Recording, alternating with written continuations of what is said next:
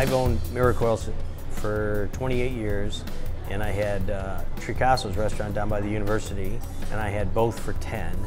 And then we merged them in 1996, and we brought the Italian food up here. And that's one of the biggest questions. Is your pizza the same as it was 40 years ago? And I joke around and say no, but it is. It's the same. The ice cream's the same. And people want to come in and get the same thing all the time. We have a featured flavor, one. It might be here for 2 days, 3 days, or it could be here a week, depending on how popular it is. What's so special about it? I make it here, and I make it, and it's good.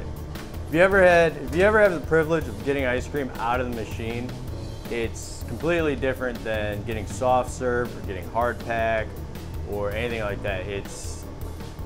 You gotta taste it to understand what I'm talking about. Well, my grandma showed me how to do this, and my aunt, who was my godmother, and my mother. When we were young, we used to have pizza every Friday. My mother would make a sheet pizza and a mushroom pizza. Ugh. I mean, I like mushrooms now, but when you were a kid, you didn't. And when you came home from school, the dough was in a stainless bowl in front of the fireplace with a towel over it. Well, my son came back 2.5 years ago, so it's taken a big burden off of me.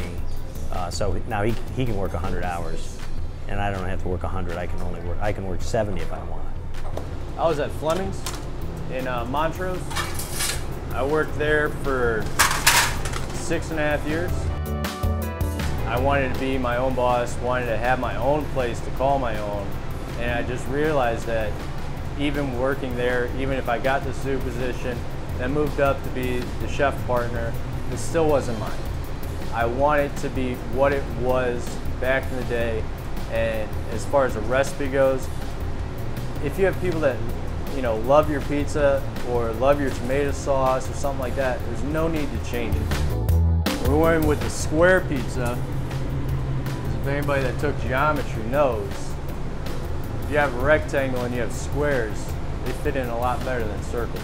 And it's 8-inch squares, 6 pieces. That's the only kind we have.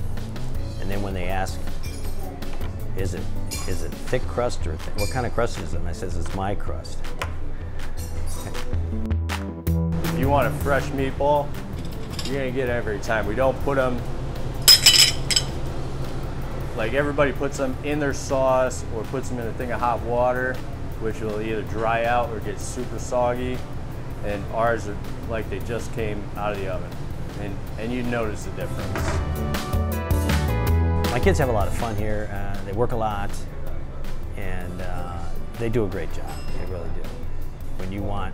When you're busy, you want them here.